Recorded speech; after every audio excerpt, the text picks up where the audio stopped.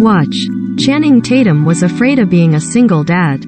Julia Garner's accent in Inventing Anna is jarring to say the least. It's so shocking. The first episode should have a 5-minute opening scene explaining that this is what the real Anna Delvey sounds like. But since that scene doesn't exist, we feel we must explain the origins of the fake German heiress' unique accent.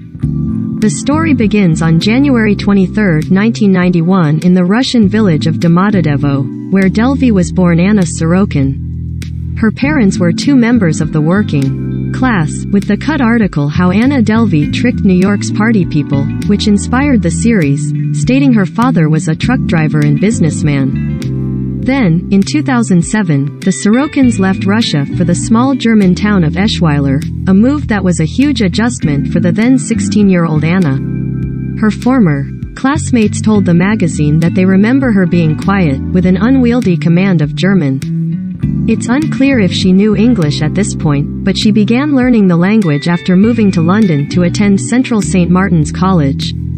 Although, The Cut reports that she dropped out and decided to take a fashion internship in Berlin. That internship landed her another internship at Purple magazine, which is how she ended up in New York City. How she found herself in a prison cell is Shonda Rhimes' story to tell. But now that we've mapped her whereabouts, it's easier to understand why the accent is so different. Julia admitted that it's hard to believe this is what he sounded like, but insists she's done her research.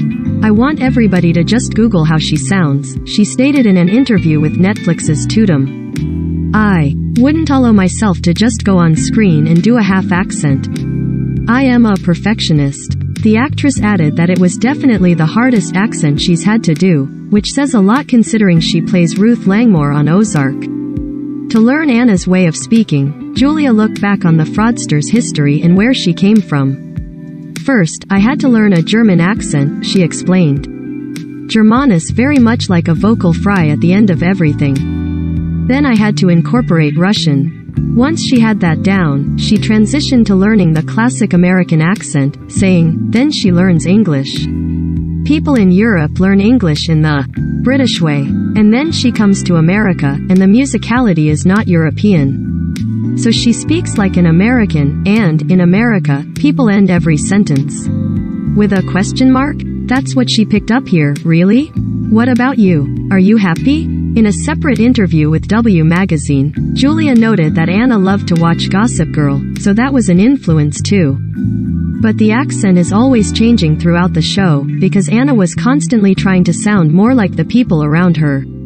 Julia got to see this firsthand when she interviewed Anna at the Albion Correctional Facility in Buffalo, New York.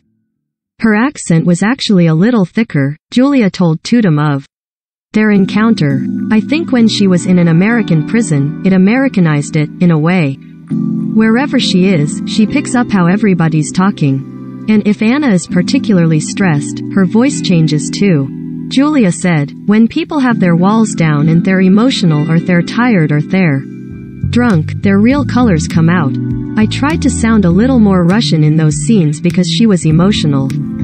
So, there you have it. Inventing Anna is streaming now on Netflix.